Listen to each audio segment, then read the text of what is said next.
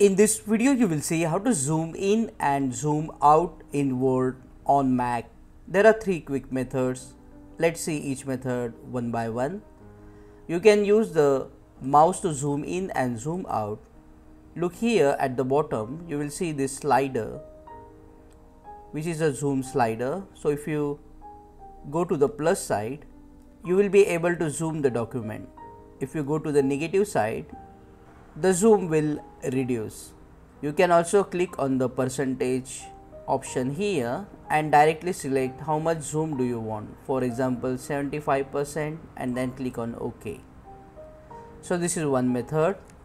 Now the keyboard shortcut, press and hold the command key on your keyboard and press plus to zoom in, and to zoom out you can press and hold the command key and press minus on your keyboard to reduce the zoom. You can also pinch out or pinch in on your trackpad to zoom in the Word document.